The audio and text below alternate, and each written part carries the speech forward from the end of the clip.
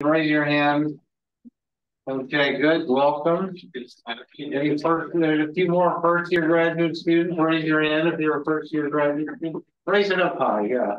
Okay, very good. It's good to have you here. Any newly arrived postdocs? Do we have any newly arrived postdocs or research scientists visiting? Yes, welcome. It's good to have you here. So any of those people that have raised their hand, if you haven't met them, please take some time afterwards, introduce yourself. Most of our colloquia are going to be in person. This was originally scheduled in person, but as happens and will happen from time to time, we do have the luxury, if for some reason we have a speaker that's unable to travel at the last minute, then we are able to do the connection online. This room is reasonably well set up, both for you to hear the audio, but also to be able to do audience question and answer afterwards. So we do like to reserve some time at the end for you to be able to ask questions. So please be thinking of those as you go on. And now Professor Agrawal, who organizes our colloquium series, is going to introduce our speaker. Thank you, Tom. Welcome to the first colloquium of this fall semester. And our speaker today is Professor Arka Majumdar from University of Washington, Seattle, not in DC, Seattle. So I'm going to introduce him, say a few things about him. He did his master's and PhD at the Stanford University, and then did a postdoc at UC Berkeley and also at Intel Corporation. And after that, of course, he became a professor at University of Washington. And he has been quite successful there. He is working in the area of nanophotonics and what he calls meta-optics. He has collected all kinds of young investigators award, several awards over the time. So I think, as you see, because we have been back of me, the title is written there, full color imaging using large aperture meta-optics. So this will be an interesting topic, I think, for this group. So with that, let me invite Professor Majumdar to begin his colloquium. Arka, are you ready to go? Okay. Yes. You can hear me, and hopefully you can see my screen. And thank you, Dr. Agarwal. And yeah, I was supposed to be here, but I had some health issues, so I had to do this thing online. So yeah, I'm going to tell you some of the work that we're doing on this full color imaging using large aperture meta-optics. So the work will really focus on just this particular aspect, that can we capture good quality imaging using this meta-optics, that many people also call it meta-surface. I'm from University of Washington. Most of the work that I'm going to present, you can find the papers from my group website. And if you have any question, you can always send me an email at this email ID. Very briefly, would like to acknowledge my team, collaborators, and different funding agency who has supported some of the work that I'm going to present today. So before going into the details about meta-optics, let me tell you very briefly about what are the things we are doing in my lab in general. So what we are interested in understanding what is known as the light matter interaction. So how electron and photon interact at very, very small length scales. So if you confine light in a very small volume for a large amount of time, and you have some material there, what kind of interaction you can get is really what we are interested in. And to do that, we design and fabricate. Let me just make sure that we can get the pointer. Hopefully. We can see the mouse. Okay, sounds good. So yeah, so we design and fabricate various nanophotonic structures, including photonic crystal, ring resonator, and meta-optics. And on top of that, we put new materials. So these nanophotonic structures are generally made with silicon nitride, or gallium phosphide. And the materials that we generally put in is a 2D material. We have a big push on it. Some non-volatile phase change material, also solution process material. We are actually part of a science and technology center hosted at University of Washington, looking into the quantum property of the solution process material. And with this hybrid system, in my group, we are primarily focusing on 4 different applications. In one of them, we are looking into quantum many-body simulation with interacting photons. that actually has been really my own like PhD background, and my PhD was in quantum optics. And I'm really interested in exploring that whether it's possible to get photon-photon interaction at a single photon level, with, of course, application for example, quantum simulation or maybe even quantum computing. In another approach, we are working very closely with Intel of putting this non-volatile phase change material on silicon photonics to create like a programmable photonic platform. One of the idea that we are fairly excited that there is Intel, many of you probably know that in their silicon photonics, they have lasers on chip, and they also have the modulators, and these lasers and modulators are hard-coded. So if one of them break, the whole chip basically becomes non-functional. So can we create a non-volatile switching network by which we can program to connect the working devices? So if maybe multiple lasers, multiple modulator, and we connect only the functioning one using a non-volatile programmable photonic platform. That's kind of what we are doing with this phase change material. So this material undergoes a non-volatile phase transition. So when you change the phase, you change a very large amount of index, but you don't have to keep on applying any external perturbation that you need, for example, for electro-optic effect or for thermo-optic effect. So another application we are interested in kind of looking into some sort of this optical information processing, but using free space optics.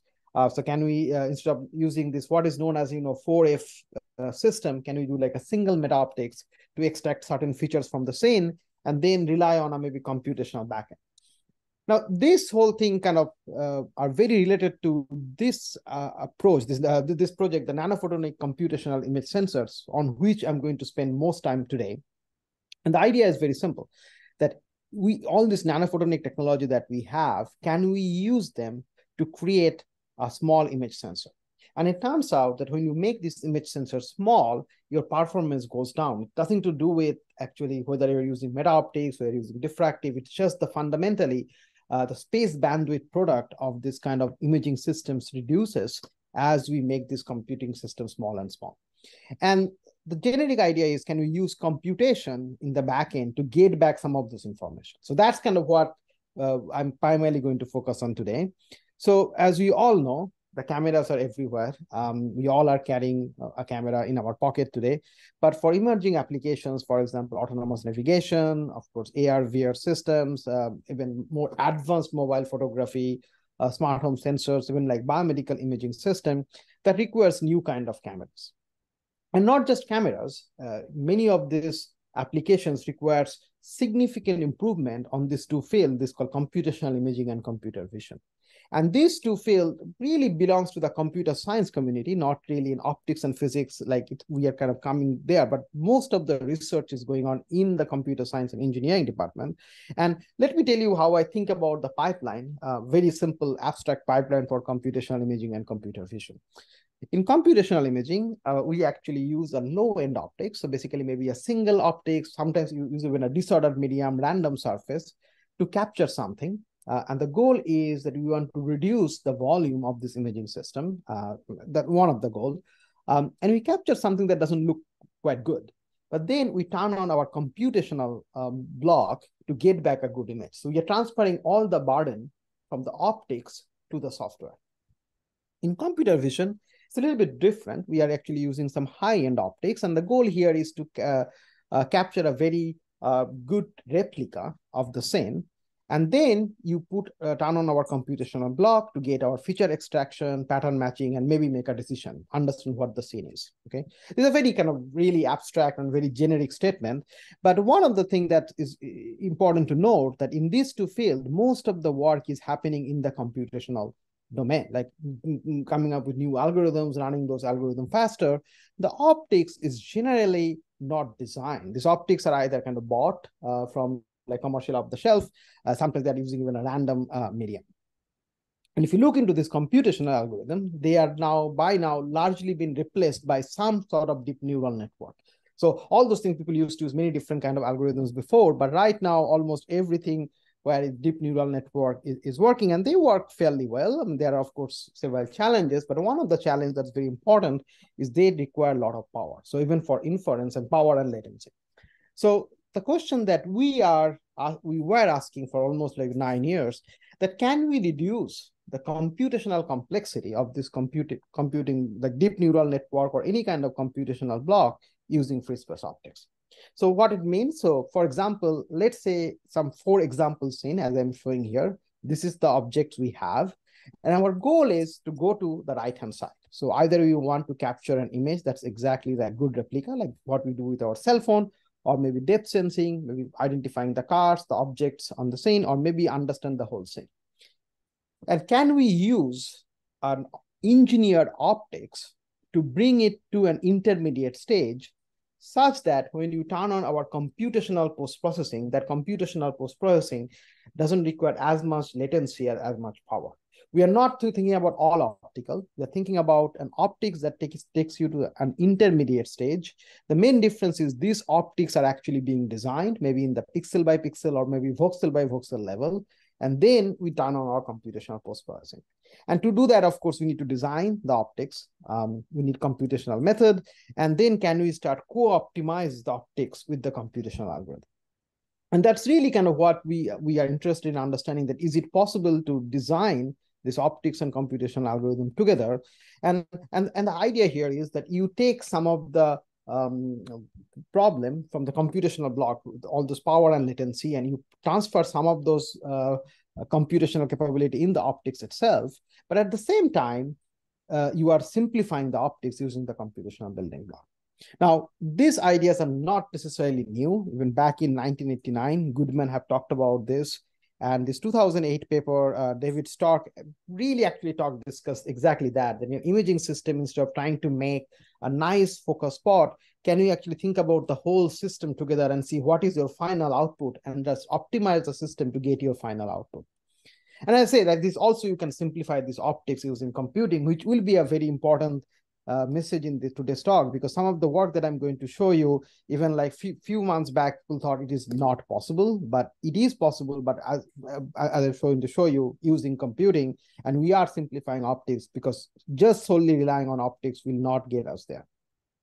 Okay, and in some way, as I mentioned, that there is some connection with the deep neural network. This is a fairly new way of thinking about deep neural network in my mind, in my opinion. If you think about current deep neural network on a very abstract level, they are essentially layers of linear, nonlinear, linear, nonlinear layers. The linear layers are either convolutional or fully connected layers, and the nonlinears are ReLU or some kind of softmax like nonlinearity. Now, is it possible to bring a lot of linear layers in front, implement them using optics, and this together actually acts as a significant kind of dimensionality reduction blocks? You have a large number of pixel image, but you can extract only few features. And then you have a one handoff and it goes to software. I am not going to spend too much time on it, but there are a few reasons you want to still think about as a multiple layers of optics, both when you are training it, like even though anyone will say, like, if you have a linear layer, many layer, you can always collapse it into one matrix or one linear operation. But it actually turns out that you cannot really train them very well. So to train them efficiently, you still want to think about as multiple layers, both in terms of like the computational blocks, or maybe like you still want to think the multiple convolution and fully connected layer. And from the optics side also, it's not guaranteed that just because you have a matrix, you can make them with a single optic. So you still want to think about it in the multiple levels. But that's why it connects to this kind of optical information processing idea, that can we implement a front end using optics, and that front end we will, of course, computationally design and then co-optimize that front end, optical front end, with a computational backend. Now, as I said, this idea is not necessarily very new. So why this has not been done? And one of the reason is the optics has been like fairly bulky, misalignment prone, large. This is an image of my lab. And one of the solution is this dielectric meta-optics or dielectric meta-surface. Now, many of you probably know what is dielectric meta-optics, but let me just, for the sake of completeness, and tell you what I think about meta-optics. Let's start with a very basic, simple refractive optics. We all have learned about it in freshman physics. And the way this works, a lens bends light because light coming at different part of this curvature undergoes a, you see a different curvature, and that's why they bend differently based on Snell's law. But with the Fourier optics, we can also start realizing that light incident at different part of this lens undergoes a different phase shift, And as you have a different phase shift, anytime you go to 2 pi, you can make it to 0, and you can get your first kind of kinoform diffractive optics. Now, you can simplify this continuous profile, which is difficult to fabricate, using a quantized, maybe a one-stage quantization or multiple stage quantization, and that's how you get a multi-level diffractive optics. And how it looks, if you think about a lens, there's a SAC profile of a spherical lens. When you do this kind of 2 pi, anytime you are reaching 2 pi, you're going to 0, this is how it's going to look like. Right? This kind of a Fresnel lens we all have seen in somewhere, but I want to make sure that we all are on the same page. It turns out that if you take this kind of diffractive optics and put them in the sub-wavelength length scale, you get this what is known as meta-optics. And one of the benefit there is you can get this phase, the 0 to 2 pi phase, you can change it just by changing the lateral geometry. So why is that? So if you think about a very simple 2 slab of material, light is traveling there, the phase shift that you get is given by this expression, like 2 pi n is the index of the material, and then the length, or like basically the depth by which light is traveling. Now, to get 2 phase shift, we need 2 different thickness. That's what we know. But when we write this equation, we implicitly assume that the lateral extent of the slabs are larger than the optical wavelength. So let's think about one application. Is there a question? Okay. No. Okay. No. Go ahead. Okay. Yeah. So you have 3 scatterers. They're all sub-wavelength, but of different size, and light is incident on them. Now, light, even though you're drawing like a ray, it's not really like a point. It has a lateral extent, which is on the order of wavelength. So this 3 scatterer, light is going to see slightly differently. And one way to think about it, that it's going to do a spatial averaging of the index between n, the medium by which the scatterer is made of, and the surrounding medium, often it's air. So you can get an effective index. Now, this is a fairly qualitative statement. To understand this, you really need to do like rigorous full wave simulation, but that's why you can actually get different phase shift when you go to the sub-wavelength length scale, keeping the same thickness. And that essentially means we can make them with a single stage lithography, which significantly reduces the complexity of manufacturing. The second one, we know that any kind of diffractive optics will have higher order diffraction, and we know from that very simple grating, if this capital lambda is the period of the grating, the first order diffraction happen when this lambda sine theta is equal to like small lambda or wavelength. As you can see that if the periodicity is less than lambda, then sine theta becomes greater than 1. That essentially means when you have a sub-wavelength structure, you don't have higher order diffraction. You can guide all the light to the 0th order diffraction. So these 2 aspects make the meta-optics different from conventional diffractive optics. But in my opinion, meta-optics is just a new, not like an extreme form of diffractive optics with sub-wavelength periodicity. And that brings a very important question that I think we should always ask ourselves. Is meta-optics the old wine in a new bottle? And a lot of people are asking this. I mean, we kind of knew about those things. And I think it in some way it's true, but there are 3 things that I feel is really new. One of them is computation. We actually have a lot of computational techniques at hand today that we can start designing those optics pixel by pixel. More importantly, today, almost every camera or a bulk of camera comes with a computer with it, like be it your cell phone, be it your laptop. And that really allows you to now start thinking about optics as not just as an image capturing device, but more like an image capturing plus computing device, which was not the case even like 30, 40 years back. Second is nanofabrication. We actually can fabricate many of these devices today in the visible using, of course, lithography system. But I mean, like, I remember like my advisor, she told me like when she was in Caltech back in 2000, the Caltech was only one university which has an e-beam lithography. Now, almost every university in the United States have an electron beam lithography machine. People are doing a lot of additive manufacturing, nano imprint. So that's another thing. And finally, the applications. Often like some of this field is driven by what kind of applications are there. And some of this application we are talking about today, like autonomous navigation, smart home, augmented reality, they were always there, but it was not as popular as it is today. So this kind of what makes meta-optics a very interesting field to study, in my opinion, even though the physics of it may be like very well known and not necessarily new. Okay, so how do you design meta-surface? So we have many different ways, but just let's think about the simplest forward design. So we start with a periodic structure. And in the periodic structure, by changing in this case, you keep the same pitch and you change the thickness. And then for a same pitch and same thickness, we change the diameter. And we run actually this kind of rigorous coupled wave analysis to figure out, okay, what is the amplitude and the phase response of this kind of grading structure. And once we identify something that gives you kind of uniformly high transmission, depending on what your application is, we are talking about lenses here. So you want like almost unity amplitude and the phase is going between 0 to 2 pi. Then you also identify a phase distribution, and then you discretize the phase in XY plane. And then for each XY plane, you know the Z height that can give you the phase. And for that phase, you find the scatterer parameter, and that's how you make your meta-optics. So this is an image showing that, as you can see, there is an underlying square periodicity, and the scatterer size is changing, and each scatterer size gives you a different phase. And this one of the things that's very important in meta-optics that you don't need to make rotationally symmetric device. You can make any kind of form factor that you want, just because you are just going to use a new mask and make lithography. Okay. So as I mentioned, that I believe that when you start thinking about computation and meta-optics together, and we also call it software-defined optics, because like the software-defined radio, you are not relying purely on the radio, you actually have a software block.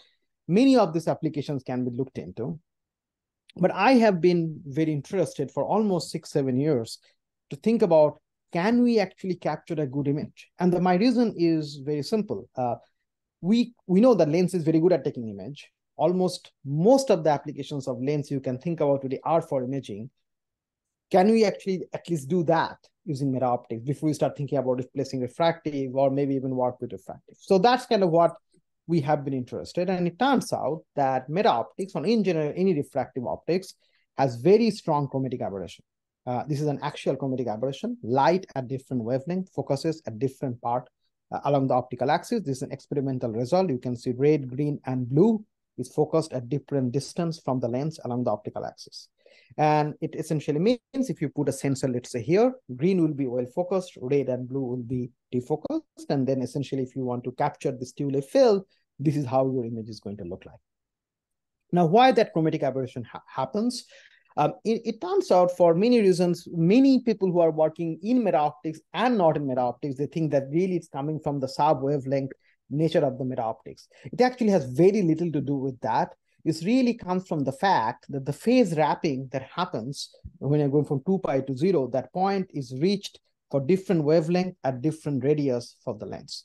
So it is really a global properties of the meta-optics or any diffractive optics. This is nothing actually any bad about meta-optics that gives you more chromatic aberration. Any diffractive optics will have a very similar chromatic aberration. But this global properties of the meta-optics really gives you this kind of chromatic aberration, which is very well described in paper by Andre, and we also wrote it in the review paper. And again, this is known from a long time back.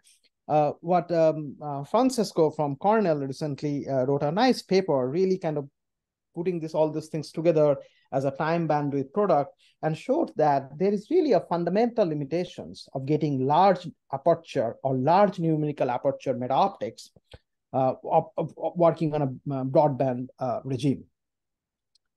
There are two work that tried to solve this using this, what is known as dispersion engineering. They actually showed that they can make lenses that focus over the whole visible wavelength. They have limited aperture and numerical aperture, and they actually talked about the fundamental limits in their work. Francisco really put them in all in the kind of one equation showing that this is really a fundamental limit.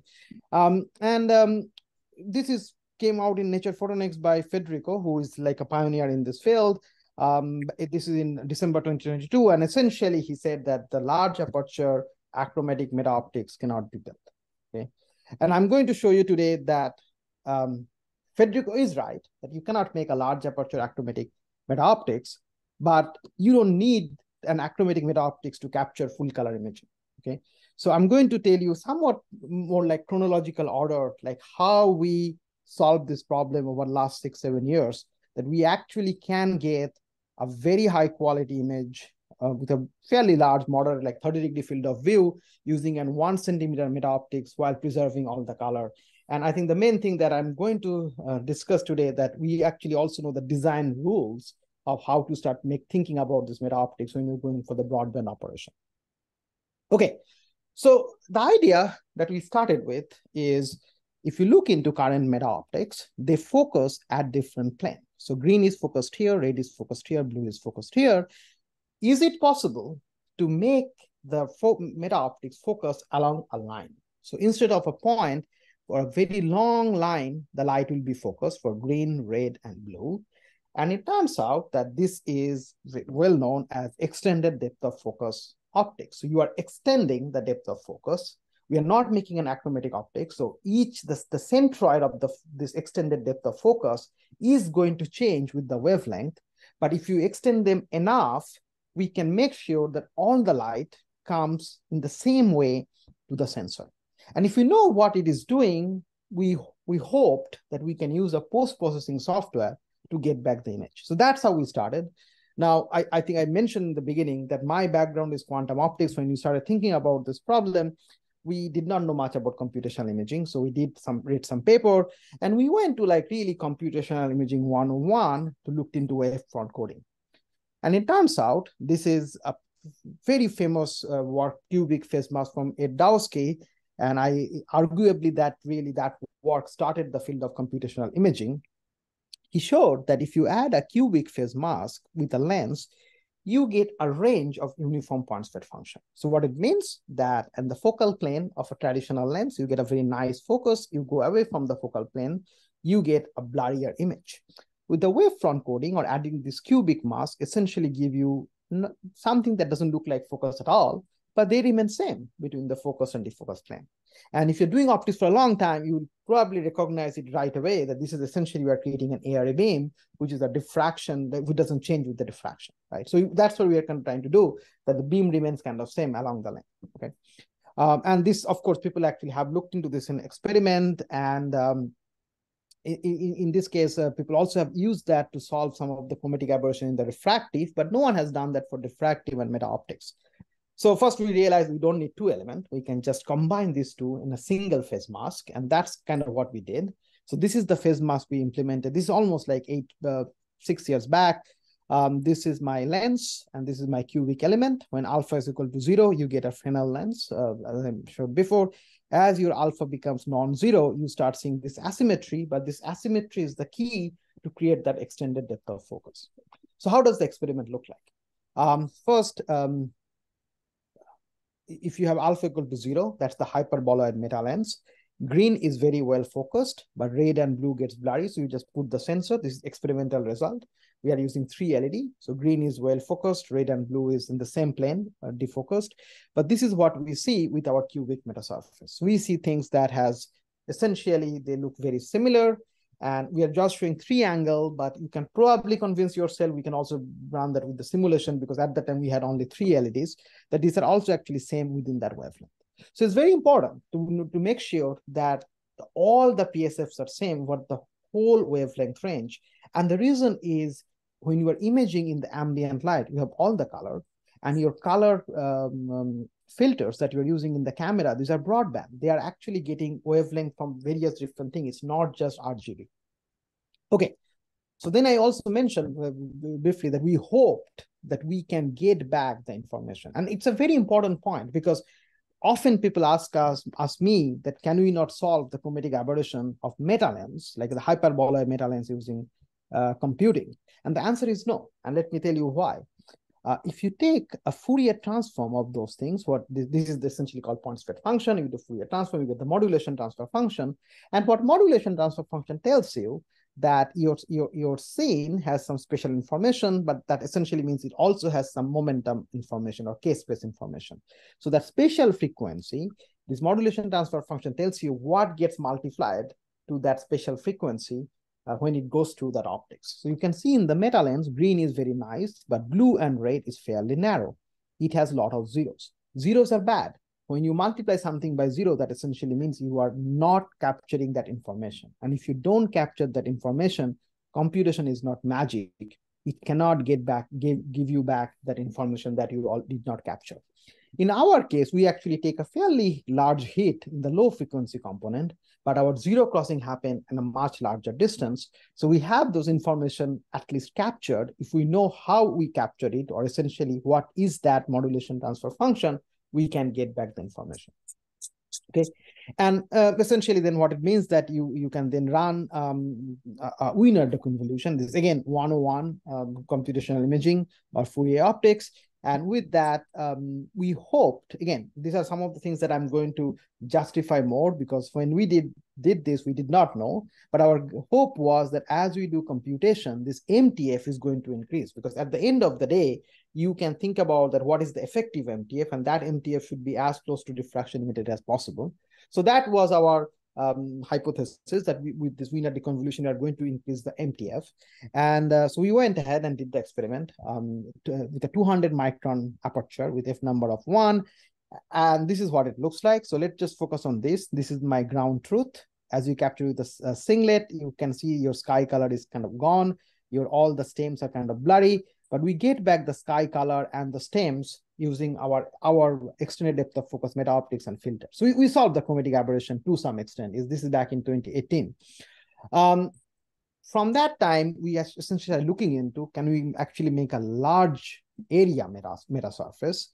And this was 200 micron. To designing this large area required a few things, which I'm just going to kind of briefly mention. One is, instead of a cubic, we started making rotationally symmetric extended depth of focus meta lens. So we can just exploit the symmetry and optimize only along the radius without optimizing the whole area. And we use Hankel transform to do that. And secondly, instead of like trying to figure out how the field is propagating, we just go to only the sensor plane and optimize the point sweat function exactly there. So we rethought the figure of Mary to design up to 1 centimeter meta optics. And this is what it looks like. So we now have a 1 centimeter f by f2 extended depth of focus meta optics, which we can have a 3D printed mount. You can put it with the kind of the Thor Labs C mount and S mount, and we can put directly on the camera. No other optics that are being used. We can directly put it on the sensor. And this is what the image look like. So this is our ground truth, and it's a static imaging. And this is what it looks like after Wiener deconvolution. We can actually also do like some sort of video capture. This is inside my student office. Clearly the image quality is not there, but if you know these people, you actually will recognize them. And in general, you can probably see that you can get some information like how many people are there, maybe their gender, and a few other things that you can probably look into just by looking at those images. Right? So this is kind of one of the first video image that I think people have taken. This is a real-time video image taken with this extended depth of focus meta-optics.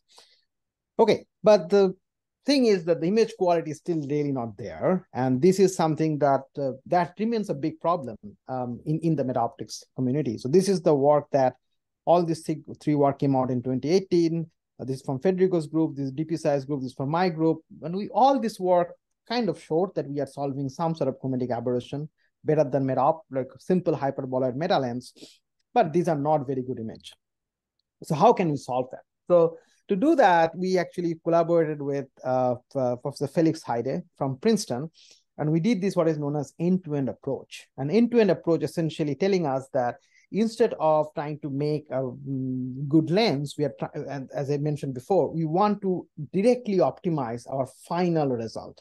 And that final result in this case is image quality. So we implemented in a whole thing is done in an automatic differentiation pipeline. So we have an automatic differentiation routine for modeling the meta-optics, and then we get the image, the ground truth, and then we computationally deconvolve it, and then we try to make sure that the captured image is same as the ground truth, and that is structural similarity, and PSNR became our figure of merit to optimize that. To do that, of course, we need to make sure there is an easy way to model the meta-optics. So we created some proxy meta-surface model. In this particular work, we use a polynomial fitting, making sure that given the structural parameters, lambda and angle of incidence, we can figure out what is the phase that the scatterer is giving us. Now we actually have a deep learning-based model that really allows us to go into a little bit more complicated scatterer, which I'm going to briefly mention at the end of the presentation. Okay, now how this EDOF thing comes here. So as I say, like the EDOF was our first initial idea that, okay, we can make extended depth of focus, but how that boils down here. So the insight was that we want all our color and all our angle to come in the same way to the sensor. And to implement that, and this is kind of some of these nitty-gritty details, which is not maybe written very well in the paper, but this one of the things that really worked is when we use the meta-optics to model the image capture, we use the PSA for different angle, different wavelength to make sure that we are modeling the meta surface as well as possible. But then when you deconvolve it, we actually use just the center wavelength and the center like normal incident PSA for deconvolution. So we are not actually using different PSF for the deconvolution, and that helped us to kind of make sure that all these PSF kind of trying to be similar, because we are trying to maximize the image property.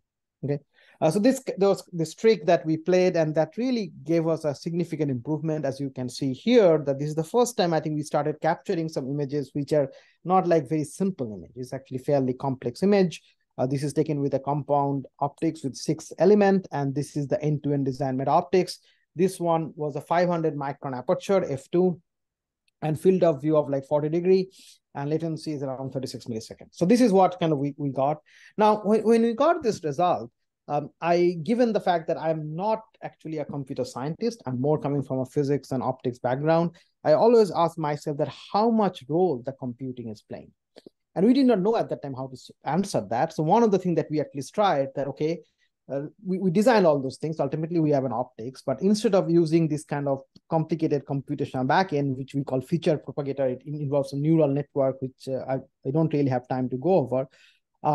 Can we use other like simple computational backend, like Wiener and this kind of alternating direction method of multipliers? And what we found is they actually give still much better image than what we could do with the cubic or any other element.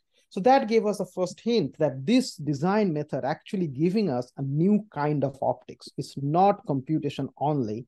We are actually coming up with a new optics. Okay. So we wanted to understand what that optics is actually doing. So this is our like latest result, which is still unpublished. So now we have this with a 1 centimeter meta lens, as you can see here. This is a 1 centimeter optics, which you put it on the camera. And this is what we are seeing.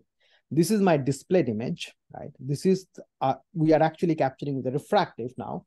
And with the 1 centimeter aperture f2, we can actually buy an optics from Edmund Optics, and we can compare side by side the performance of a refractive and a meta-optics. And there are 2 versions of meta-optics. One is just extended depth of focus, and one is an end-to-end design. Now you can see that things are getting kind of similar looking, but what is very important to recognize here that if you look into the refractive one, at large field angle, your leaf is starting looking blurrier, but we actually don't have that much blurry in using meta-optics. So not only we are getting comparable performance of a single refractive, it's not multiple refractive that you have in your cell phone, we are also actually outperforming refractive in the large field angle. So why is that? And all those things, the computational method is very simple Wiener deconvolution, which you can run in real time, and you kind of understand okay, what it is doing. It's not a neural network, it's a generalizable technique. So to understand that, we went ahead and started measuring the point speed function of this optics. And I'm going to focus on mainly 2. One is the refractive, and one is our end-to-end broadband design. As you can see here in the refractive, the light is fairly well focused, and sometimes the spot is so small you probably can't even see in the screen, but essentially it's a very small, nice, tight spot focus over all the wavelength range, because chromatic aberration is very small in refractive compared to meta-optics. But as you go to the larger angle, you will start going to see this kind of big point speed function. But our end-to-end design actually contains all the PSA for all the angle and all the wavelength in a much smaller volume. So that was our first thing we realized. And this is done without any computation. This is just the meta-optics and the broadband. We are just measuring the PSF. Now we actually have a Fianium. We have an automated setup, so we can change the wavelength, and we can measure over, like we measure over many more wavelength range. I'm just showing you like around 10. So we do have much tighter point speed function compared to what you can do with the refractive. Okay, so then we also looked into the cutoff frequency of the MTF, and the cutoff frequency is like the zero crossing point. And in general, the zero crossing doesn't have much meaning. It depends on the noise of the system. We kind of arbitrarily chose 1%. That use that zero crossing line pair per millimeter. As you can see in the refractive, the zero crossing value is actually fairly low line pair per millimeter for large angle. For our case, with the end-to-end broadband, the zero crossing happen actually all of them in higher, average value is higher than what a refractive can do. Very importantly, of course, in the large field angle, we actually get a larger lines per millimeter where you are getting zero crossing with the end-to-end broadband compared to a refractive. And that's why in the large field angle, you actually get better performance using our meta-optics. So what roles does computation play? I started saying that we hoped that computation is improving it, but it turns out there is almost no good way of measuring that what is the effective MTF after deconvolution, okay? So what we did, we went to like very, very simple basic idea that we took the US Air Force, because US Air Force, we have this lines pair per millimeter, and we can measure it, and from the measurement, we can get the contrast, and we can create our overall MTF. So we basically figure out these different line features. We know the lines per millimeter, and then we have the captured image and the deconvolved image. So this is how we did it. And of course, this is how the contrast looks like. From the contrast, using this thing, we can actually experimentally figure out that how the MTF is changing for different lines per millimeter. And I would like to point out there are a few other methods that people have tried, at least in the computational imaging community. We could not get results that actually match with our experiment, because we know that the refractive is working better in some cases, but we could not validate. But this way, I think this is exactly the straightforward way of measuring the MTF, and this works fairly well. So what we found is very interesting. So this is the raw MTF before deconvolution. So refractive is very good, as you can see here. This is different wavelength, x-axis. This is the contrast of different lines per millimeter. The red or yellow values are higher, and the black is lower value. So the refractive is really good. What happens in the hyperboloid, you have a kind of very sharp line, but it's only in one wavelength.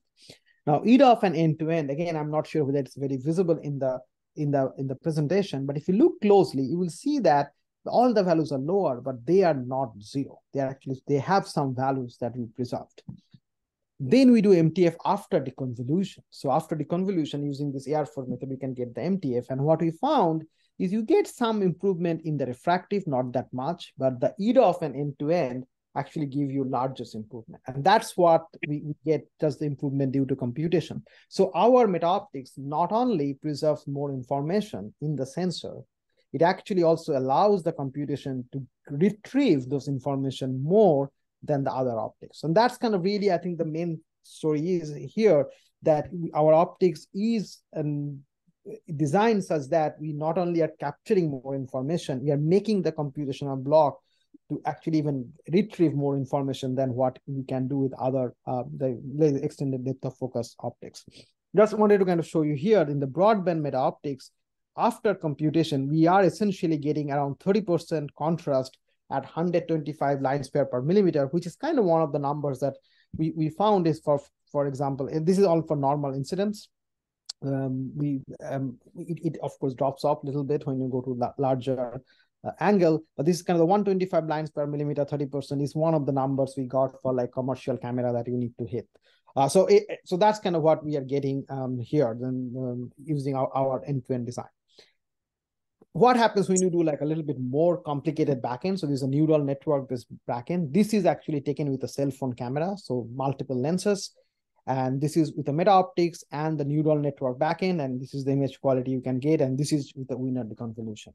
Now, so with the diffusion neural network with deconvolution, we are actually getting comparable image with the multiple lenses. But I like to point out here that some of the finer features are missing in this image.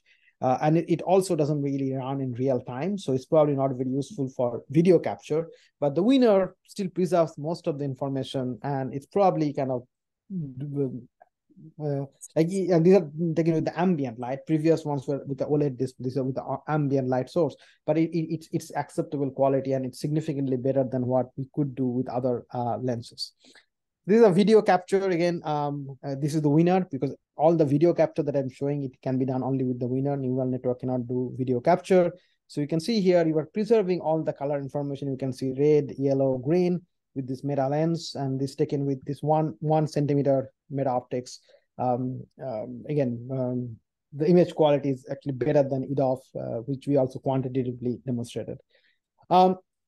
So what actually happens in this end-to-end design, right? I told you like a little bit about like the final kind of what is that our MTF is better. And if you look into it, and you can see that also in the visible meta-optics, but if you do it in the thermal, you can just see it just in your naked eye, and you can see this thing. This is an hyperboloid meta lens. This is the end-to-end meta-optics. You actually solve for a lot of higher order aberration by putting a lot more extra term in near the circumference. This is actually rotationally symmetric. It just looks like that way due to some optical illusion. But you're near the circumference of the lens, you actually have a lot of higher order terms. Okay, and we are actually also having a startup. We're trying to commercialize some of this technology. So previous result that I showed you, that's a single aperture.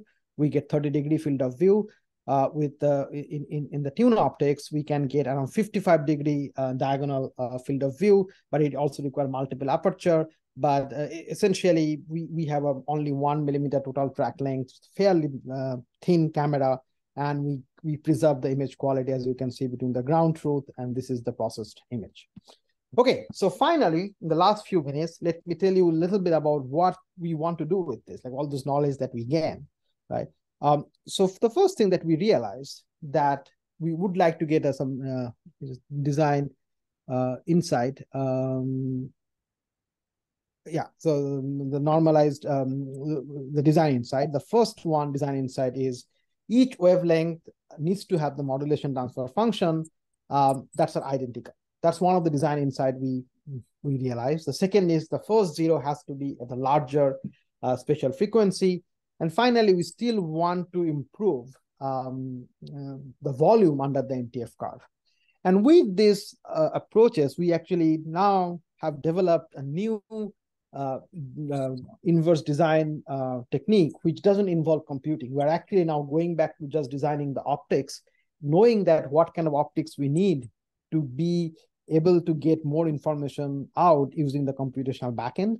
This we call MTF engineered approach. This code is actually publicly available. If you are interested, I'll be happy to send you the Git code so you can actually install and start working on it. So we start with RCWA, we get this phase, and then you do angular spectrum, and then we go to the Strel ratio. We create like this, we define the Strel ratio is the area under the MTF curve divided by the, or volume under the MTF curve, where the volume under the diffraction limited MTF curve. So that way we actually design the optics without exactly relying on the computation, and that sometimes can be helpful because your computational complexity of designing optics go down. So one of the things that we recently did with that is in the thermal imaging range. So in this case, you can see that we actually have complex scatterer and the simple scatterer. So we in our pipeline, we can first recognize what kind of scatterer family you want to use. We use the deep learning to map the scatterer to phase. So this is the complex scatterer, that is for the simple scatterer. And this is what the fabricated structure looks like. So we can actually get even like almost close to 4-inch meta optics using this kind of in the thermal range using laser writing. So we are now actually looking into making even bigger, like maybe 10, 12-inch meta optics, but all in the thermal. Visible, it will be very hard to do. So this is some of the experimental result. So in the broadband, as you can see here, if you capture with a meta optics, like a hyperboloid meta lens, you get something in the broadband illumination, but when you put a filter at 10 or 12 micron, you actually see a significant reduction. And the reason is reduction in quality. The reason is that 10 micron, it might be well focused, but at 12 micron, the focus has shifted. When you do the broadband, you actually kind of, the meta optics itself kind of acts as a color filter. So you still get something that may be legible. But with our approach, the complex scatterer MTF engineer, we get significantly better image, and they actually preserve both with the filters, which is not the case when you have a meta lens.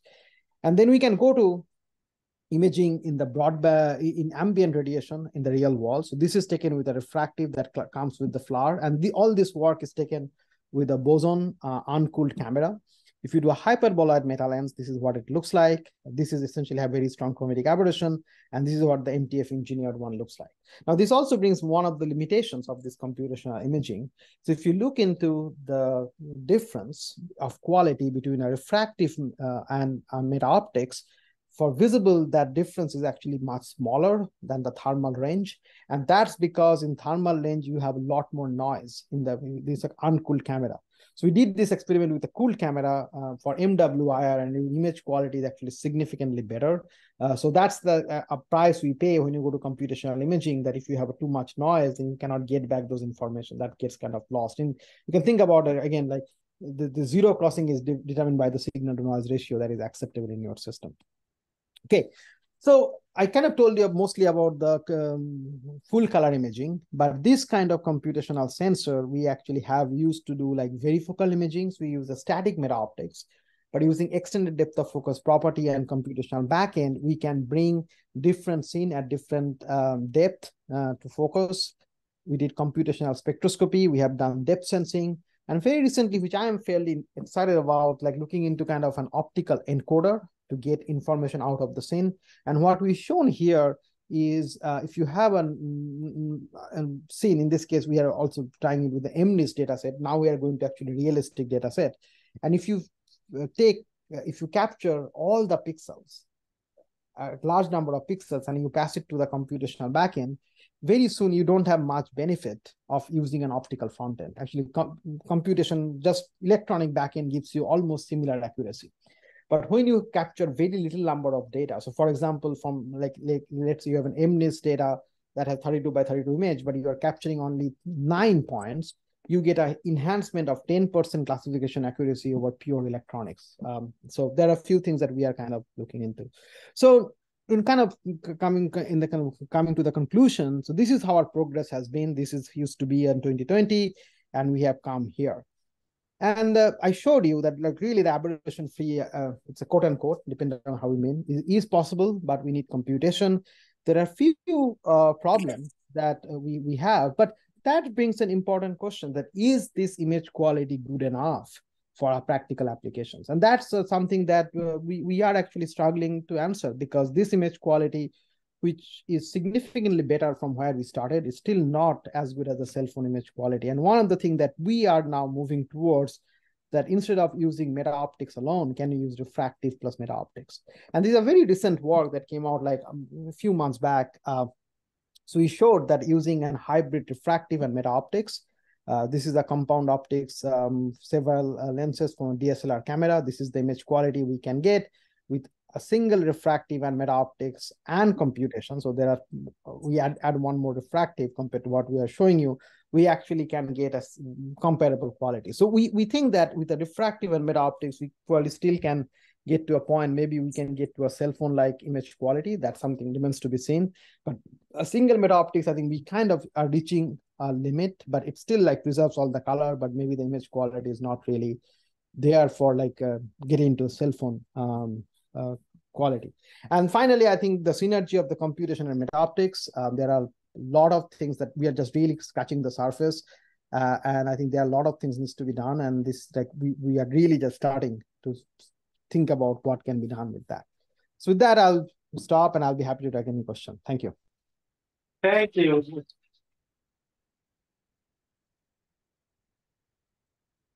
All right, so let me maybe just I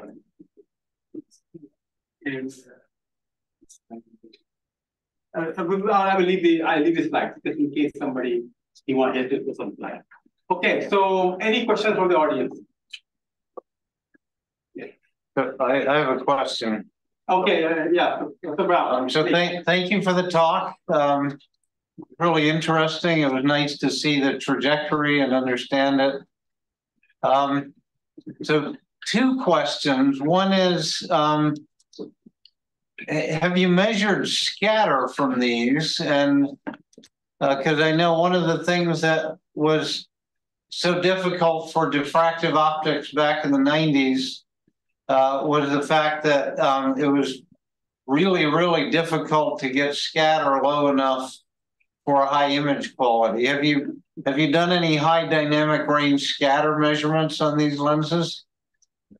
So we have done, I think our dynamic range is not very high, and our scatterer, as I say, like, so the way I at least think about it, the scatterer information is there in kind of the noise. So if you have a lot of scattering in the whole screen, when you do this MTF measurement, you will see like a sharp peak, and that really reduces that where your zero crossing is going to be. So that information is there. Our dynamic range, I cannot give you an exact number on the dynamic range, but we do see some scattering. But having said that, we think that with the silicon nitride, that's what we're using. Our index contrast is not that high. So yeah, I forgot to mention, these are all made of silicon nitride. With improved fabrication, the scattering seems much lower than before, and those are there. I mean, in the analysis, like, and the computation can help get rid of some of the scattering. So as I said, like, if you just look into the image itself raw, that's significantly worse. But if we know like what kind of scattering happens, we can get back those information using computing to some extent. And the second question, when you compared it to a refractive system, yes, it looked like, based on the off-axis behavior, that the refractive system had a lot of field curvature. Yes. Was that a well-corrected system, or no? It's a single refractive, right? As I mentioned. Oh, okay, just a singlet. It's a single refractive. Okay, all right. Yeah. So yeah, this one. So as I say, when you go to 8 lenses and you can't start correcting all those things, then we are not there with a single meta-optics. But yes. I see Jim has raised a hand. Jim, do you want to go ahead with the Yes, thank you for the talk. It was very interesting. One question I have, you mentioned noise is an issue, and you mentioned it's a cooled camera. What is the number of bits that the raw data is captured to? So all these things that are raw data is captured for the visible at 12-bit, and for the thermal, it's 8-bit, I believe. But this is uncooled. This is not cooled. With the cooled, you get much better image. Yeah, because there was work done in the about 5-10 years ago that showed that the signal and noise of an 8-bit camera is effectively 9, and for wavefront coding, you needed 28 cubic wavefront coding. You needed 28 to be able to preserve the dynamic range. So the number of bits that you capture are really important in terms of, I'll call it, the effective zero crossings of your MTF. You're absolutely right. So this is like we are doing with the 8-bit here. Yeah, this is just this is the boson flower camera. We are not using cubic, but I do agree that we will have some limitations in terms of dynamic range with this meta-optics. The other comment I'll just make is the ISO 12233 standard, which is the still digital imaging standard, provides a very good estimate of the MTF in a very simple format, so that you don't have to rely on Air Force targets to get the MTF. Yeah, It will be good to know like a little bit more about it.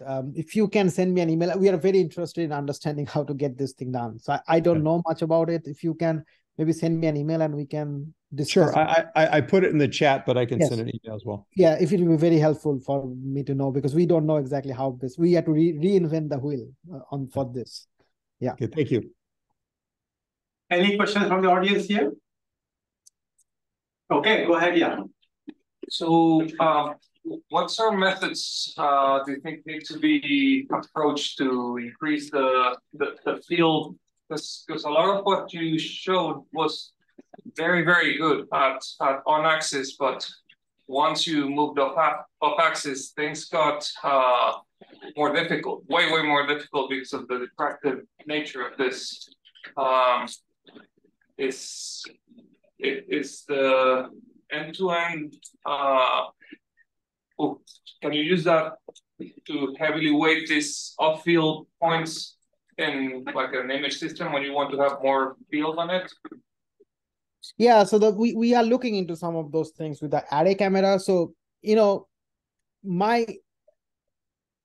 I would say, like, basically maybe the way I I don't know they came out, but I feel that meta-optics may not be really, single meta-optics, single aperture meta-optics may not be good for imaging is kind of, I think, what I am getting at, that we did a lot of things, but I think we are reaching a saturation point and it's still not good enough for cell phone like image quality. So the two approaches that I am looking into, one is different aperture. So you are basically make multiple aperture. For us, it's like essentially the same, like one lens, we just make it all together. Each aperture does something else. So each, like one of the things that we have done, and I did not talk about it, I'll be very happy to send you that paper, it's in archive. Each aperture looks at a different field and then you computationally correct it. That way we get a much larger field of view. And second thing is adding diffractive. I think single aperture meta-optics, which we worked for like last 6 years, we learned a lot about what is possible, what is not possible. We developed a lot of techniques, but this is as good as it gets. If you know an application where this is good enough, I'll be very interested in knowing. I have not found it, an application where people are willing to pay money for this kind of image quality. But when you go to the array and maybe refractive, I think we can get to like really maybe a cell phone like image quality is what we have some initial results showing that that's possible with a very small TTL that we can get. Yeah. Thank you. All right. Arka, there are a couple of questions on the chat. Maybe you can answer from the chat directly. You can do that. Yeah. So what software do you use to design our meta lens? We actually design most of our meta lens using rigorous coupled wave and finite difference time domain. And we have our own code for this MTF engineering, which if you send me an email, I'll be happy to send you the link. Okay. And I think there are a few comments from David, 3-bar resolution, Jim. Yeah, I got the paper. Thank you, Jim, for the paper. Maximum using the meta lens approach. I don't know that answer on top of, I mean, like, I don't know how you define the it in you here, but essentially we have 30-degree field of view, 1 centimeter aperture. That's what we have right now. And with array, we can get to 80-degree field of view with an effective aperture of 3 millimeter. Right now.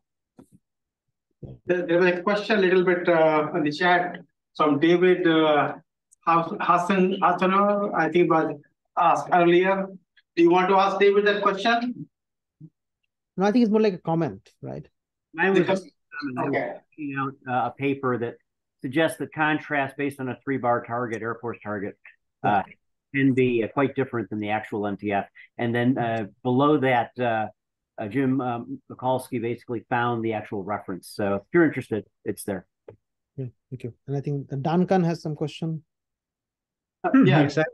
Oops. You go ahead, Duncan. Yeah, go ahead. Am I being called on now? Yeah. Okay. I can't tell because I'm not in the room. So using traditional optical design tools, can we think of this in the same way as we think of diffractive optics, notwithstanding how to make it?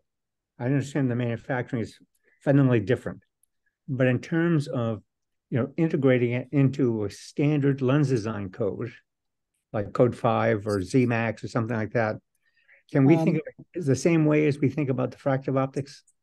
The answer is no.